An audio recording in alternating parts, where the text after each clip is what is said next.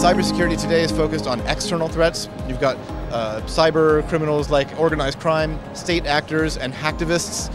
And their intent today on stealing your data. So we're very concerned about data theft, where these actors might try to embarrass a company by leaking personal data, by eroding their customer base, maybe cause them financial harm by damaging their public reputation.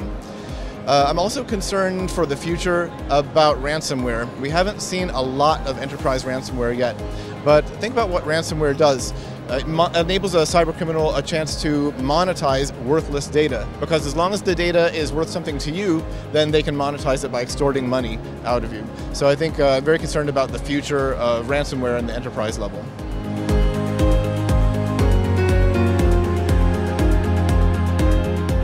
Well, when we help a customer start their cybersecurity journey, we always start with a vulnerability assessment.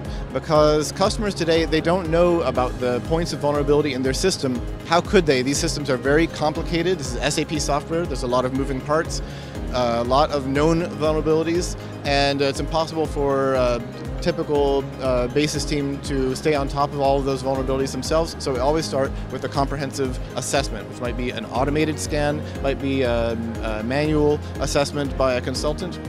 That enables us to create an action plan or remediation plan to understand how to move to a hardened enterprise. The enterprise hardening might include implementing single sign-on or improving encryption settings. And so we can help customers harden their enterprise against the threats that we were talking about before.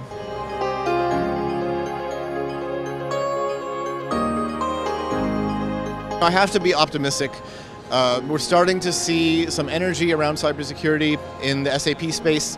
My own feeling is that as an industry, we need to change our attitude towards cybersecurity.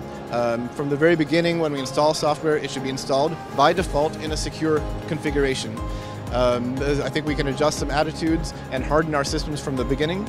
Also, I believe very strongly that every person involved in an enterprise should consider themselves as a cybersecurity professional.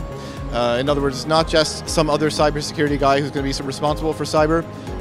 If you're an ABAP programmer, then you're responsible for cybersecurity to keep the bad guys from exploiting your code. If you're a basis administrator, you can't wait for someone else to give you instruction. You need to think about hardening systems as a basis guy. So I hope that everyone who is watching this video will take this as instructions to themselves, to consider themselves as part of the cybersecurity solution.